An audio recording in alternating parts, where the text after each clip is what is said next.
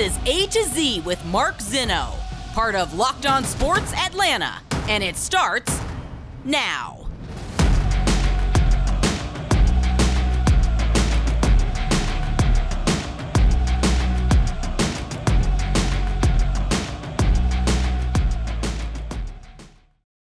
Good afternoon. Welcome to A to Z here on Locked On Sports Atlanta, where today I tell you it's a chess matchup. Welcome in.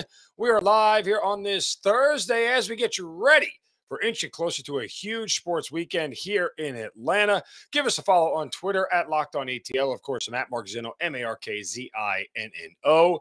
We'll get into the Braves. Obviously, we got some Falcons news and tidbits to get to as they prepare for the Cleveland Browns. Some major baseball events last night we'll get to. Plus, UGA getting set to take on Missouri this weekend on the road. So I will do all that and more. First, obviously, you know, the genuine thoughts with all the people of Florida right now. I've seen pictures of the devastation of Hurricane Ian and where they are, and I hope everybody is safe. I hope as many people are okay, and it's been bad. It's been ugly. So, you know, as much as we make fun of thoughts and prayers and things of that nature, but, you know, sending positive vibes to all the people in Florida and all the people affected by Hurricane Ian. So I hope everybody is doing okay just down south of us. All right. Before we get to the Falcons, obviously last night, Braves miss an opportunity. They lose a game in extra innings to the Washington Nationals. The Mets win their game in extra innings against the Miami Marlins. And people seem to have some sort of angst about the Braves losing a game last night. And I'm not really sure why. I mean, is it unfortunate? Yes. Is it frustrating? Absolutely. Should you have lost to an inferior team? Probably not. But let's go back to the age-old premise about Major League Baseball that every single team is going to win 60 games and lose 60 games. In the mix of that 60 games, you're going to be losing to teams that you shouldn't. You're going to be losing games that you shouldn't in ways that you probably shouldn't. That's what happens when you do something 162 times during a season. You kind of just have to live with it. If you get upset about all those losses, I mean, sure, you could point to last night, but you could point to 3 losses back in April that they shouldn't have had. You could point to 4 losses at sometime between May and June that they shouldn't have had, or at least in May. June, they played really, really well. But you get the point. I mean, you know, there's so many opportunities over the course of a 162-game season. Don't get wrapped up in this. Again, if I hit the rewind button and put you on May 31st, when there was a 10.5-game deficit, and said, guess what? Heading into that final series of the year, you're going to be trailing the Mets by a game with a chance to go win the division. You would have said, I'll take it right now, without hesitation, without question. So don't get wrapped up in last night about losing a game to a team that you shouldn't have lost to. The night before, the Mets lost to a team they shouldn't have lost to, and that's how you tied them. I mean, guys, you know, it's baseball. There's nothing really, you know, pretty or fancy you could say about it, or there's no other way to sugarcoat it. It just happens. That's part of the game. So you're in position exactly where you need to be. You got 3 games going up against the Mets. The starters for this series are Max Fried, Jacob deGrom on Friday, Kyle Wright and Max Scherzer on Saturday, Chris Bassett, Charlie Morton on Sunday. You got to hope to take 2 out of 3 to tie him, and then hope somebody trips up in the final 3. You sweep them, not only do you get the single season tiebreak, but you take a 2-game lead with 3 to go. And all you got to do is win 1 more game against the Marlins, and you lock up the division. I don't think either team is sweeping. It's just not likely. But we'll see. You got to get the first one. If you lose the first one, you know, you're in danger of you know, facing elimination in game 2. That's just what it boils down to. So if you get the best version of Jacob deGrom, you better get the best version of Max Fried, and you better get the very best version of Kyle Wright. Max Scherzer, I can tell you what, I don't like the matchup on Sunday. Edge Mets. That's just, you know, objectively where it is right now. All right, so obviously we'll keep the Mets. The Braves in our right in our view ahead as we head towards the weekend and tomorrow night. Now, I am excited about Sunday's matchup between the Atlanta Falcons and the Cleveland Browns because of the head coaches. Kevin Stefanski is somebody that I've applauded for quite some time. finally the Cleveland Browns got a head coach. Finally, they got a coach that wasn't going to screw this up. Finally, they got, instead of getting all the coaches wrong over the years between, the Pat Shermers and who else did they get? They just, were awful.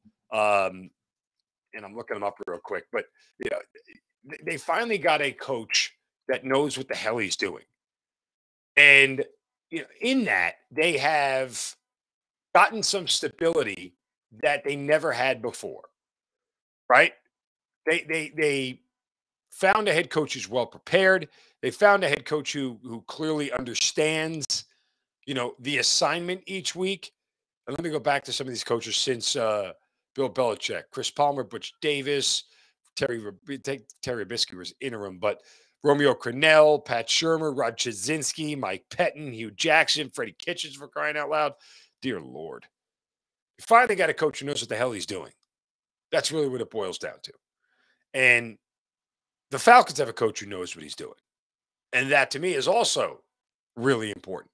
And these two coaches prepare well, and they scheme well, and they take care of the little details that are important.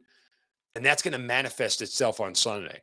I am so curious to see how both of these teams execute their run game, because to this point in the season, through 3 games, that's been their bread and butter. Now, in fairness to the Browns, the run game's been their bread and butter for the better part of 3 seasons now, since that Nick Chubb guy showed up. And it's worked out really well for him. Okay, good. How do the Falcons stop it? What do they do? And how much of the passing game do they focus on early on in the game? Is there a sense to try and let the pass set up the run? Who knows?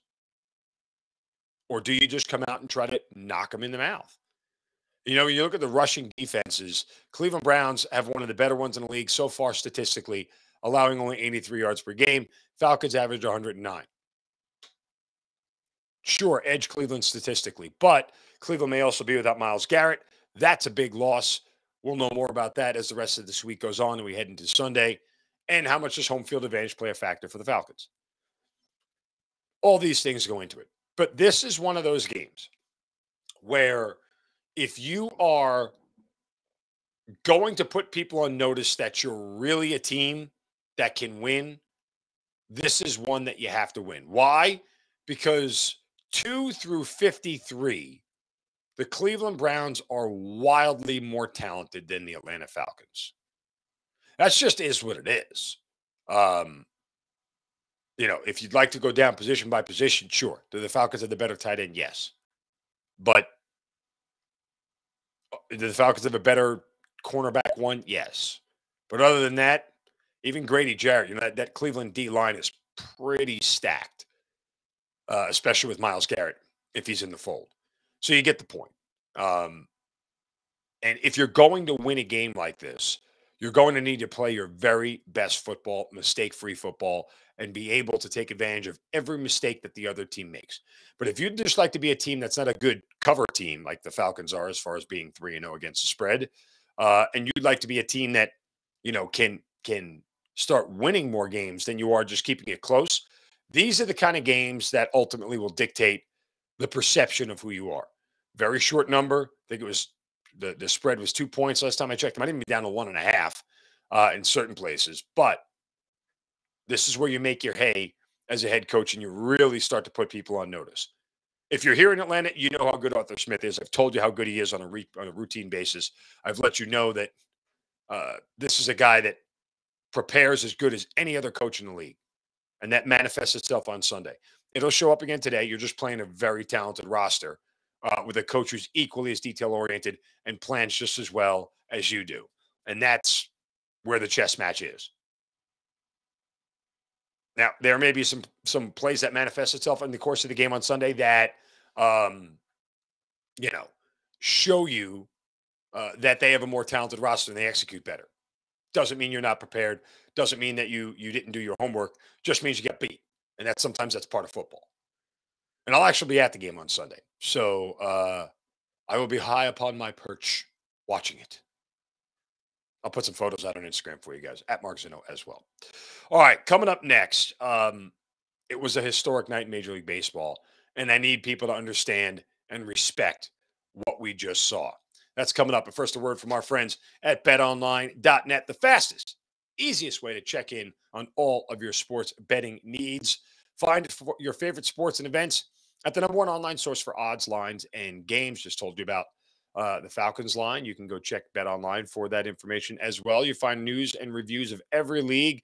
Obviously, the NFL, college football having a big weekend, big SEC weekend in college, guys. You got to check out all the great information on Bet Online. Of course, you got NBA, NHL, Major League Baseball as well, combat sports, esports, even golf. It's all right there on Bet Online, as they are the top online resource for all your sports wagering information, live in-game betting, sports podcasts, scores. I mean, it's all right there.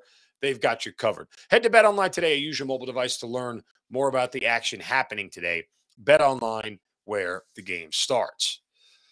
So last night, Aaron Judge hit his 61st home run of the season in game 155 and tied the American League mark for most home runs in a single season. For the record, it took Roger Maris game 163.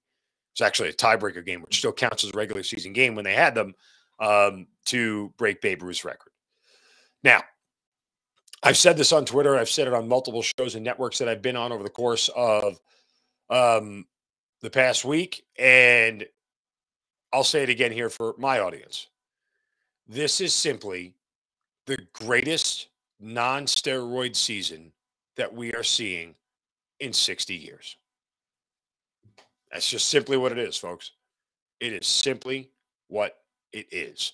You don't have to try to sugarcoat it. You don't have to shoot holes in the argument. You don't have to look for some statistical analysis of WAR and exit velocity and EPA this or whatever, and pick whatever nerd stat you want.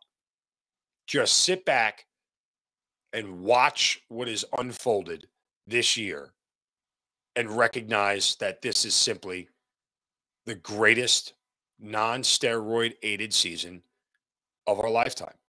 And I'm not going to sit here and tell you guys, I'm not going to do this thing where it's like, oh, Barry Bonds isn't the single season home run king or all-time home run king. I'm not going to say that Sammy Sosa and Mark McGwire didn't count. I'm not going to say any of those things because I can't say with any certainty that those things wouldn't have happened. We do know that they broke the rules that weren't really rules, but that we all assumed were rules because we wanted everybody to do things on the up and up. That didn't happen. So I can leave those where they are. But in the same respect, I can acknowledge that what we've all watched and what I've watched this year is the greatest single season I've ever seen in my adult life of a non-steroid-aided nature. That's it. And for the people who are doubting this whole thing, I mean, like, I genuinely hope, just for, the punctuation of the whole thing, that Aaron Judge wins the Triple Crown. Right now, he is tied with Luis Arraez of Minnesota at 313, and I'm sure there's percentage points above that they have him listed above Arraez, but, or Arias, I forget how you say his name. Anyway, regardless. But clearly he's going to win the AL home run title. Obviously, he's going to win the RBI title. He's got 11 RBIs on Jose Ramirez of Cleveland. He does not have the most RBIs in all of Major League Baseball. Pete Alonso has him. He's only one behind. But, and again, he's not going to catch Freddie Freeman or Jeff McNeil, who are 7 to 14 points ahead of him in the final week of the season. So that's not going to happen. But as far as the American League is, he can win the Triple Crown. And I'd like that punctuation on top of it. So when you add a Triple Crown, which automatically makes you the MVP 99 times out of 100, and then you add 61 or 62 on top of it, and he'll probably finish with 64, is my guess. Once you got the monkey off his back, right, at this point in time, it's sort of that same ideology of winning the NFC or AFC championship game is sometimes harder than winning the Super Bowl. Players will tell you that. Getting over that hump of just getting to the Super Bowl is so much more difficult than actually winning the Super Bowl. And so now that he got to 61 after a 6-game absence or a 6-game, streak of not getting a home run, yeah, he'll get back home, be super relaxed, and in the home run hitter friendly ballpark. He's destroyed Oriole pitching this year, so don't even. It's that simple. So again, the single greatest season that we've seen. It's going to end in the MVP. And it should be fairly unanimous. I don't care what you stat nerds say about Shohei Ohtani. Bite me. I mean, that's the best. That's the nicest I can be about it. There's literally not a reason that Shohei Ohtani should be voted for MVP over Aaron Judge given the year that he has. And a lot of you sit there maybe saying, "No, you're a Yankee fan. That's your bias." Whatever. I mean, objectively, I said the same thing in the NFL a couple of years ago. When a running back rushes for 2,000 yards, I don't care what a quarterback does. There's no reason that the running back isn't the MVP. Derrick Henry didn't get it, and Aaron Rodgers did. Miscalculation by voters. You guys are wrong. So, all this in a bottle, I bring all this back to say, I hope everybody appreciates this. I genuinely do, because I think that it is noteworthy to be able to have recognized this. And I've had this argument again that the home run record, the single season home run record, is simply the most prized record in all of sports. It just is. I don't know why. I don't know why we chose it, but it's something that stood for, 40 years from when Babe Ruth did it to when Roger Maris did it. It stood another 61 years, at least the American League version of it, for when it was at least tied again. So, I mean, honestly, this is just the most prized record in all of sports. It's why it was so important when Hank Aaron broke Babe Ruth's record, because the home run record, single season and career, is simply the most important record in all of sports. And while you could be happy that nobody has to break into college football games anymore to put 61 up on the screen, because guess what, guys? You could write this down now, and I'll say I told you so on Monday, but he's hitting 62 on Friday night. It's happening. Just write it down. I'm telling you. I'm not wrong on this one. He absolutely is going to hit 62 at home on Friday night against Oriole pitching. There's that. But again, single greatest non-steroid-aided season of our lifetimes. That's it. There's no other way to phrase it. You don't have to try to make it into something it's not. It just is. All right, coming up next, UGA. They didn't look so crisp last Saturday, and it's caused people to do something that is really, well, kind of silly at this point. But first, a word from our friends at Coffee AM. Best small batch coffee roaster in America, folks. And it's right here in Georgia, and the freshest coffee you'll ever get. Why? Because they roast and ship their coffees in the same day or close to it. That's how you know it's delicious. That's how you know it's fresh. And they have a flavor palette, if you will, a variety of flavors from across the globe. Tanzania, Sumatra, Kenya, Costa Rica, Colombia, wherever you think a coffee should be from, Coffee AM. That's where they get it from.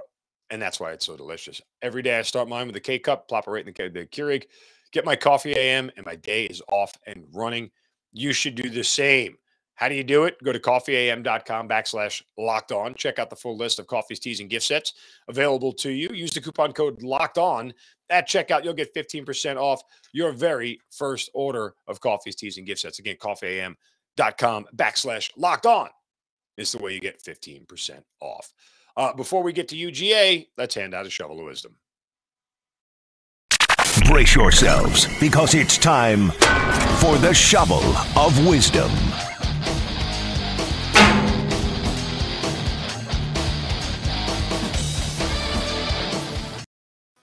Yeah, you know how we do it every day. We like to whack somebody right upside the head, set them straight for saying or doing something stupid, and you can do so on my Twitter account, at Mark Zinno, MarkZinno. And today my shovel goes to New England Patriots press corps. They did it again. They did it with Bill again, and Bill got him. Bill got him. Why? Bill Belichick is the best. So, New England Patriots press corps was literally pressing Bill Belichick on the status of Mac Jones, quarterback for the Patriots, who has a high ankle sprain. At least those were the reports. Uh, Belichick wanted to play coy about the status of his young quarterback, as all coaches do when it comes to injuries. Well, and you'll just hear a very familiar phrase. I'm going to play the next 30 seconds for you of Bill Belichick's press conference. And you'll hear a very familiar phrase that apparently reporters weren't too keen on picking up on, that he wasn't going to change his tune. Days in the circles. They, Does he have a high ankle sprain? they, I, what do I look like? A doctor, an orthopedic surgeon? Like, I don't know. Talk to the medical experts. Who are the medical experts on staff? Day by day. We'll evaluate him. I mean, what difference does it make to me? What do you think I'm going to read the MRI? That's not my job. So, it's there, and they talk to you about it. Yeah, it's day by day. 6. It doesn't get better than that. It genuinely does not get better than that for me. I mean, clearly, Belichick was not going to give in. He was going to say day by day repeatedly. And these morons were going to continue to ask questions and not realize that he said day by day. Only 6 times in the clip that I just played, but totally in the press conference. Apparently, according to the ESPN.com columnist Mike Rice, he said it 12 times. So, you guys should pick up on that day by day. And then, of course, you got to get to Ben Stiller and keep the parents day by day, by day, by day. All right. Before we get to UGA, reminder, guys, we are on Roku TV, on your Amazon Fire Stick. So you can get Locked On Sports Atlanta a bunch of ways. Free on YouTube, wherever you get your podcast, search Locked On Sports Atlanta, but also now on Roku TV. So check us out there as well. Don't forget to subscribe to that YouTube channel, give a thumbs up and like to all the content there. Okay, let's get to Georgia here. You know, there's this thing going on here with Georgia that tends to happen after you win the whole bleeping thing, right? We do this, and maybe it's done more in the town that you're in than it is nationally, because I don't see a lot of national write-ups on the Georgia Bulldogs looking for holes in their game, right? Like, that to me is what generally is I'm seeing. And you know, this is in the AJC. It's on the Athletic by Seth Emerson, who does a fantastic job of covering UGA. But there's this general desire to try and find holes in the game of Georgia, in cracks within the veneer. You know, and you can just look, you know, at the headlines themselves. You know, Georgia's offensive line looking to improve. You know, are the tailbacks a concern? You know, I mean, these are headlines I've been seeing all week long after this game against Kent State, where they didn't play their best football, right? Or at least, you know, the score said they didn't play their best football. We do this thing now where we try to figure out ways that Georgia's actually going to lose, instead of just sort of recognizing that once you win the thing and you're going for back-to-back, guess what? You don't have to score points or aesthetics. You don't have to make it pretty. You just got to go out there and win, because they're going to get the benefit of the doubt. Guess what? Georgia goes undefeated. I don't care if they win every game by a field goal. The rest of the way, they're in the college football playoff. Plain and simple. Plain and simple. They'll get the benefit of the doubt, as they should. Why shouldn't they get it? They're the defending national champions. They don't need style points. And there is this weird ideology, which I tend to agree with to a certain extent, because of the whole knock the champ off thing. But you know, when you're the number one team in the nation, as long as you keep winning, generally you're going to hold on to the top spot, right? Now, as you know, Alabama was the top spot. They haven't lost a game, and they've been taken out. Yeah, that's true. But what happens is two things. One, Alabama played a really close game that they probably should have lost to Texas. And what did Georgia do in the first 3 weeks? Just destroy the hell out of everybody. And you sort of hung on to the Oregon victory in week 1, the 49-3 deal. That sort of pitted everybody like, hey, you know, look what Georgia did to Texas. Texas is nowhere near as good as Oregon. Transitive property says Georgia should be better than Alabama. They put them over the top, yeah. So Alabama would have to go out and destroy 3 or 4 opponents. And you need to see Georgia struggle with 3 or 4 opponents for them to flip. But generally, everyone's going to give them the benefit of the doubt of being the number one team in the nation as long as they win every week. Survive and advance, man. That's good enough. Absolutely good enough. And there's no reason to believe that as long as Georgia does that, they won't stay ranked number one. And even if they lose in the SEC championship game to whomever, might be Alabama, might not. Watch out. Even if they lose in the SEC championship game, guess what? They're still going to college football. So I don't know why we want to do this thing where we're going to look at Georgia and try to find cracks in the veneer of a team that is generally better than everybody else and as well coached as any other team in the country. That's it. I don't try to overthink the easy things. Like that's really the only way I look at it. Georgia is the best team in the country. Don't overthink it. Leave it where it is. I don't have to do anything else. If you can do that, great. I think you're going to enjoy Georgia football for the rest of the year. If you want to try to find reasons why they're going to lose a game, who possibly could beat them, where they're going to slip up, knock yourself out. I'm not wasting my energy on that. Do I think Kentucky will be a tough game? Sure. Do I think Tennessee will be, a challenge? Absolutely. Do I think they're going to lose either one of those games? How about no? I know. And you should be, because they're not going. That's it. Team's better than everybody. And we all know it. Don't complicate it. All right, that'll do it for us here on this Thursday. Guys, huge college slate this weekend. I want to dive into tomorrow. A lot of games are going to be on TV, including Alabama, Arkansas.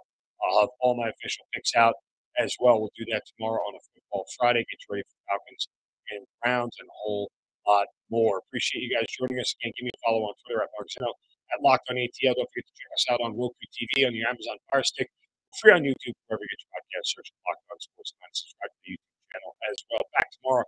Have a great Thursday. Don't take any crap.